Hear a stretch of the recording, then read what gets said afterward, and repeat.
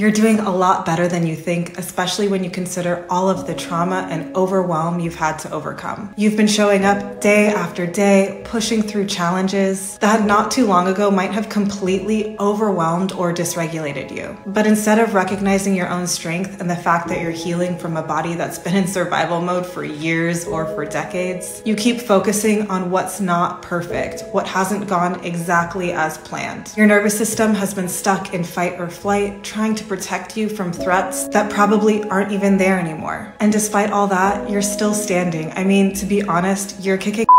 Every time you've doubted yourself or felt yourself tense up and freeze, you've found a way to keep moving forward. Maybe it wasn't perfect or flawless, but you did it. And for real, healing from trauma and nervous system dysregulation is no small feat. It's hard as hell.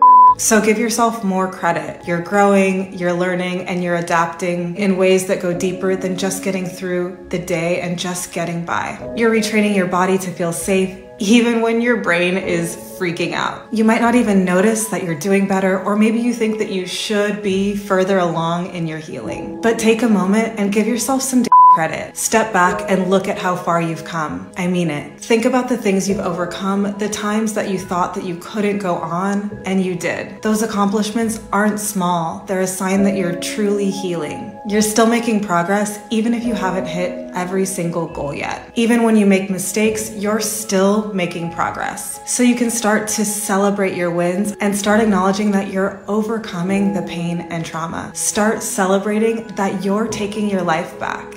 Start celebrating just getting through the day, because every step forward is part of your healing. Give yourself some credit. You've earned it.